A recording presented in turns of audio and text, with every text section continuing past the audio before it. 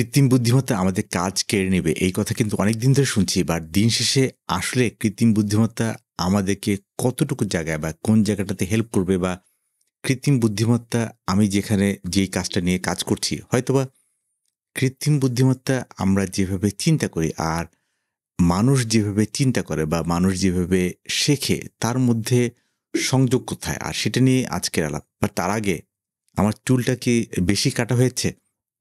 এই চুল কাটা নিয়ে সাথে প্রায় ঝগড়া হয়। কারণ ও বলে যে এত ছো এত ছোট করে না কাটতে। তবে এটা ঠিক যে আসলে আমি যেটা ব্যালেন্স করার চেষ্টা করি যে যেহেতু চুলটা আমার, তো আমার কিছুটা স্বাধীনতা থাকা উচিত। সো এইজন্যই আমি হয়তোবা এভাবে চুলটা কাটি। বাট আমি জানি যে চুলটা একটু বেশি কাটা হয়েছে।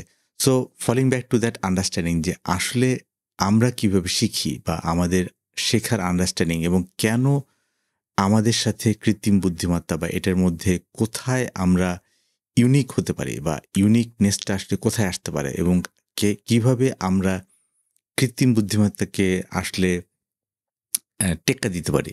তো আমরা যদি এখন একটু দেখি যে আসলে আমরা কিভাবে শিখি, তার মধ্যে যেটাকে আমরা বলি যে ব্লুম ট্যাক্সোনমি যে ব্যাপারটা যে আসলে আমরা ১ম এ এখানে যে নলেজটা আসলে আমরা পড়ি। ধরা যাক এটাকে আমরা অনেক সময় বলি যে উই ওয়ান্ট টু রিমেম্বার মানে আমরা এখানে মনে রাখার চেষ্টা করি। তার হচ্ছে গিয়ে আমরা এখানে রিমেম্বার করি, মনে রাখি। আমরা ছোটবেলায় আমরা ক্লাস 1, 2, 3, 4 এ আমরা যখন আমরা মুখস্থ করতাম। সো ইট ইস লাইক আমরা মনে রাখা। Then at some point we are actually looking into the understanding যে না আসলে আমরা comprehend করছি মানে আমরা শিখছি। মানে আমরা comprehend করছি মানে হচ্ছে কি আমরা আসলে ব্যাপারটা বুঝতে পারছি এবং বোঝাটাই হচ্ছে কি পয়েন্ট। সো এখান থেকে নিচ থেকে higher order of thinking. So আমরা ১ম এ মুখস্থ করি, মনে রাখি। তারপর হচ্ছে কি আমরা সেটাকে বোঝার চেষ্টা করি যে আসলে কি বলছে। ওটা কি আসলে কি বলছে সেটা বোঝার চেষ্টা করি। তারপর হচ্ছে কি অ্যাপ্লিকেশন মানে হচ্ছে কি এপ্লাই করা। আসলে আমি যেই নলেজটা পেলাম, এটাকে আমি বুঝলাম, বুঝার পর এটাকে এপ্লাই করা। দ্যাট ইজ ওয়্যার এখান থেকে আমাদের হচ্ছে গিয়ে হায়ার অর্ডার অফ থিংকিং এবং তারপরে সেটাকে শুধু এপ্লাই করা না, তারপরে এপ্লাই করার পর সেটাকে এনালাইসিস করা।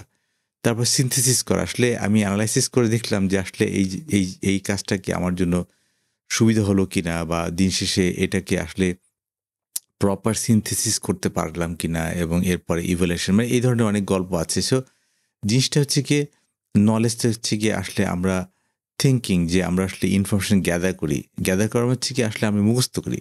আমি মুখস্থ করলাম। মুখস্থ করার পর তারপর হচ্ছে গিয়ে আমি কম্প্রিহেন্ড করার চেষ্টা করলাম। কম্প্রিহেন্ড হচ্ছে গিয়ে আমি কনফার্ম করলাম যে না আমি ব্যাপারটা বুঝতে পেরেছি এবং বুঝতে পেরেই কিন্তু আসলে এই ব্যাপারটাকে আ আমি কাইন্ড অফ লাইক আন্ডারস্ট্যান্ড করছি যে না আমি আসলে এই জায়গাটাতে আ কম্প্রিহেন্ড করলাম, বুঝতে পারলাম। সো দিন শেষে আমরা আসলে ক্লাস 1, 2, 3, 4 এ আমরা আসলে মুখস্থ করি। মুখস্থ করার পরে তারপর আসলে সেটাকে আমরা কম্প্রিহেন্ড করার চেষ্টা করি। এজন্য কিন্তু কম্প্রিহেনশন করি। আমরা ক্লাস 1 এ কম্প্রিহেনশন করি না। আমরা কিন্তু ক্লাস 3, 4, 5 এ 4, 5, 6 এর দিকে কম্প্রিহেনশন করি। হচ্ছে কি আমি যে ইনফরমেশন যেই নলেজটা আমি গ্যাদার করলাম সেটাকে আমি কম্প্রিহেন্ড করতে পারছি কিনা। So then we need to apply এবং সেখানে কিন্তু এই অ্যাপ্লিকেশনের কথাটা আসতেছে। আমরা আসলে এপ্লাই করব কোথায় এবং application making use of knowledge. যে আমি যে নলেজটা পেলাম সেটাকে অ্যাপ্লিকেশন না করতে পারলে তার লাভ কি? এবং তারপর কি ডেটা অ্যানালাইসিস যেটাকে বলি যে ডেটা অ্যানালাইসিস বা অ্যানালাইসিস আসলে এখান থেকে ইনফরমেশনটা মানে নলেজ থেকে এই যে আমি নলেজটা পেলাম সেখান থেকে আমার ইনফরমেশনটাকে বের করে ফেলা। ইনফরমেশনটাকে আমি অ্যাপার্ট করে ফেললাম যে আমার নলেজ থেকে ইনফরমেশনটা and then we need to be able to evaluate কেন যে we need to be able to judge the outcome এবং ফাইনালি এখানে যদি আমি সিনথেসিস করতে চাই মানে হচ্ছে কি আবার ইনফরমেশন যে ইনফরমেশনটাকে আমি অ্যাপার্ট করছিলাম সেটাকে আমি আবার টুগেদার করলাম and then we need to talk about the creative generation so আসলে দিন শেষে আমরা যেটাকে বলছি যে আসলে এই যে জিনিসটাকে আমি আসলে এখানে এভাবে বলতে চাচ্ছি যে আমরা তখনই কৃত্রিম বুদ্ধিমত্তাকে আমরা টেক্কা দিতে পারবো যখন আমরা কৃত্রিম বুদ্ধিমত্তা কিভাবে আসলে শেখে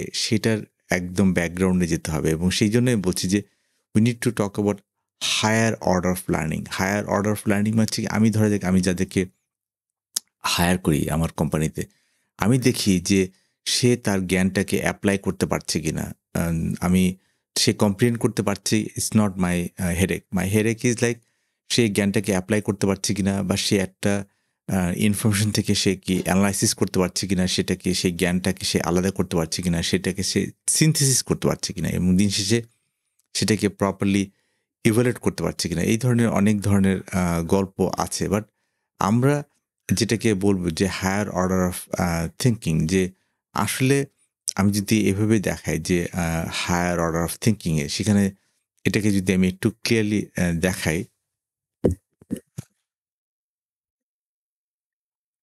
এখানে আমি দেখাচ্ছি যে আসলে ১ম টা হচ্ছে গিয়ে মনে রাখা, রিমেম্বার করা। মানে যেটা আমরা ছোটবেলায় করি। তারপর হচ্ছে গিয়ে উই নিড টু আন্ডারস্ট্যান্ড, মানে কম্প্রিহেনশন, সেটাকে আমরা কম্প্রিহেন্ড করার চেষ্টা করি। দেন এপ্লাই। বাট এই এপ্লাই এর পরে কিন্তু আমি যেটা মনে করি যে এই এপ্লাইটা কিন্তু থেকে মানে থেমে থাকলে হবে না। বিকজ আ সামটাইমস আমি জেনে অথবা না জেনেও আমি একই নলেজ এপ্লাই করতে থাকি। And that is wire the problem is. এইজন্য we need to be able to analyse যে আমার ডেটাটা কি আছে, এবং তারপরে আমি ইভালুয়েট করতে পারবো যে না আসলে ফাইনালি আমি আসলে কি করতে পারবো, এবং দিন শেষে we need to be able to create. We need to be able to create what is there in our kind of like আমাদের নলেজে। সো এই জন্যই আমি বারবার বলছি যে কৃত্রিম বুদ্ধিমত্তার কৃত্রিম বুদ্ধিমত্তার যুগে আমাদের টিকে থাকতে হলে আমাদের হায়ার অর্ডার অফ থিংকিং বা হায়ার অর্ডার অফ লার্নিংটা ব্যাপারটা বুঝতে হবে। যদি আমি হায়ার অর্ডার অফ থিংকিং বা হায়ার অর্ডার অফ লার্নিং, যেটাকে আমি আবার বলছি হটস, HOTS, হটস। হটস হচ্ছে কি higher order thinking skill. হটস, higher order thinking skill. এটা যদি আমরা ঠিক মতো নিতে পারি, তাহলে আমরা কৃত্রিম বুদ্ধিমত্তার কাছে আমরা হারবো না। আমি এটা নিয়ে সামনে আরো অনেক ব্যাপার আসবে যে কৃত্রিম বুদ্ধিমত্তা নিয়ে আমি বই লিখি, but at the same time কৃত্রিম বুদ্ধিমত্তাকে কিভাবে মানুষ হিসেবে আমি বিট করতে পারবো, সেটা নিয়েও আমি সামনে আলাপ করব।